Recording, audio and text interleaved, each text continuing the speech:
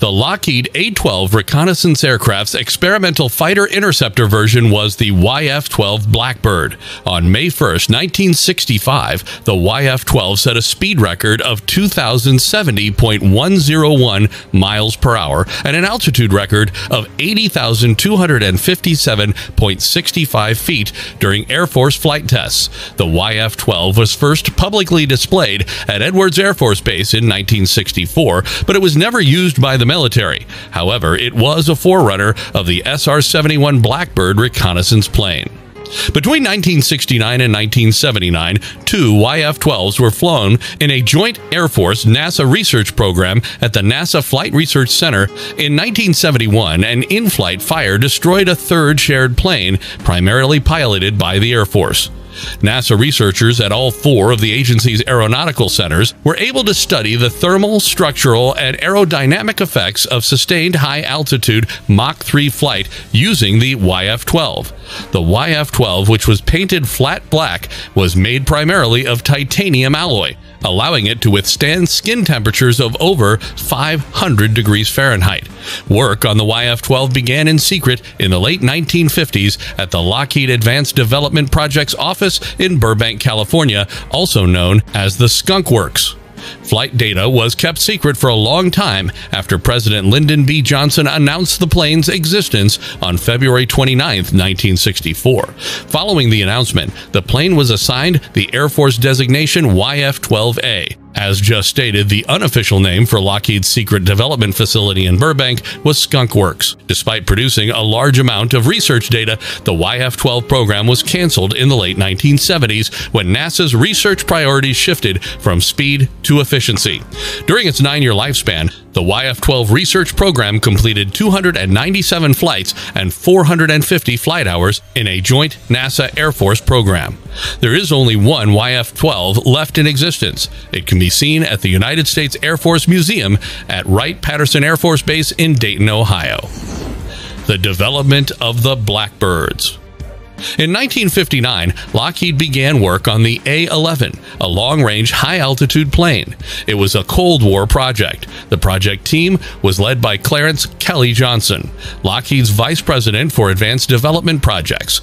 Johnson was previously in charge of the development of the U-2 spy plane.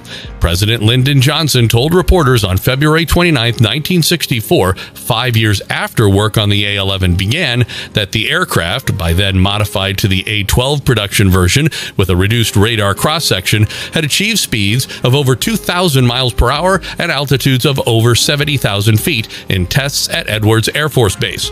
The Air Force YF-12 flight test program at Edwards lasted until 1966. The plane was piloted to the aforementioned record altitude and speed by Colonel Robert L. Stevens and Lieutenant Colonel Daniel Andre.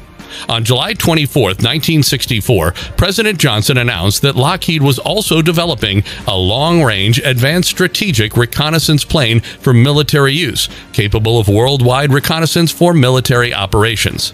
The SR-71 was essentially a redesigned YF-12. Despite being heavier than the YF-12, the SR-71 spy plane could conduct strategic surveillance and had a longer range. The military never used the YF-12 spy plane. Due to a demand for the capabilities of its successor, the experimental YF-12s were essentially shelved until 1969, when two of them were deployed as research vehicles at the NASA Flight Research Center. In 1969, the Air Force provided NASA with two YF-12As as part of its research agreement. On June 24, 1971, one of the planes suffered an in-flight fuel line failure, resulting in a fire in the right engine. Air Force pilot Lieutenant Colonel Ronald Layton and Fire Control Officer Major Billy A. Curtis ejected after being unable to save the smoking aircraft, but the YF-12A was destroyed in a fiery explosion in the desert. A YF-12C plane took its place. The YF-12C differed from the YF-12A in that the A model had a round nose, whereas the C model had its chine carried forward to the airplane's nose. Other internal and external configuration differences existed, but the two aircraft shared common inlet designs, structural concepts, and subsystems.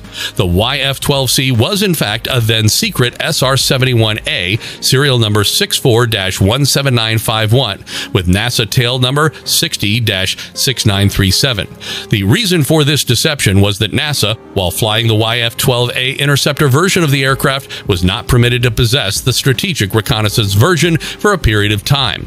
The bogus tail number belonged to a Lockheed A-12, serial number 60-6937, but the A-12's existence was kept secret until 1982. The tail number 06937 was chosen to correspond with the tail numbers assigned to the three existing YF-12A aircraft, 06934, 06935, and 06936. The history of NASA's YF-12 project. NASA and the Air Force announced their collaboration in a YF-12 research program on July 18, 1969. The Air Force's agenda was combat research, while NASA engineers initially focused on a study of flight loads and structural heating. Much of NASA's research focused on the feasibility and development of supersonic cruise aircraft. For the program, two YF-12As, tail numbers 935 and 936, were removed from Air Force storage. On December 11, 1969, 935 took its first flight as a NASA U.S. Air Force research plane, officially launching the program. The fuel line failure described occurred on June 24, 1971, aboard 936. For the majority of the program's life, the YF-12s flew nearly every week unless they were grounded for maintenance or modification.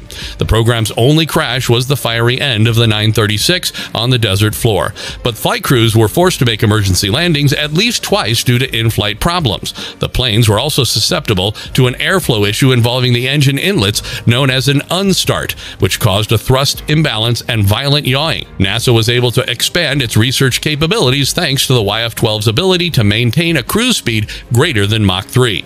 A significant amount of flight research was conducted in aerodynamics, propulsion, controls, structures, subsystems, and other areas such as upper atmosphere physics, noise tests and measurements, and handling qualities.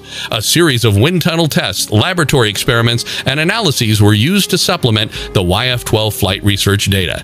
As a result, the combined ground flight research yielded massive amounts of data that were later used to design other supersonic aircraft. Over 125 technical reports were produced as a result of the program.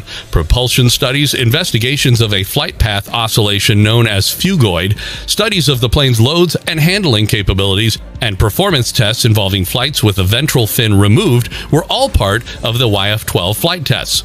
Other research included studies of jet wake dispersion, engine stalls, elevation hold at high Mach speeds, boundary layer noise, and the effect of a boat tail design on drag. The program was ordered to be terminated in 1977, but NASA used leftover funds to keep the project running until 1979. Plane 935 flew its final NASA mission on October 31, 1979. On November 7, 1979, an Air Force crew transported it to the Air Force Museum at Wright-Patterson Air Force Base in Dayton, Ohio. The Cold Wall Experiment. Because air friction heated the plane during flight, the YF-12 was also used to study high-temperature phenomena unrelated to the plane. The cold wall experiment, which involved exposing a cooled cylinder to the friction and heat of a Mach 3 environment, was perhaps the most significant of these studies. The hollow sensor-equipped cylinder, which was mounted beneath the aircraft, was cooled with liquid nitrogen and insulated from the heat generated during flight. A primer cord was used to blow the insulation from the frigid cylinder as the plane approached Mach 3.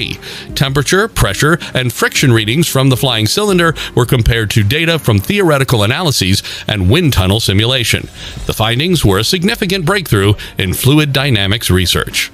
As we can see from the deadly characteristics of the YF-12, it's not surprising to know its reputation for terror.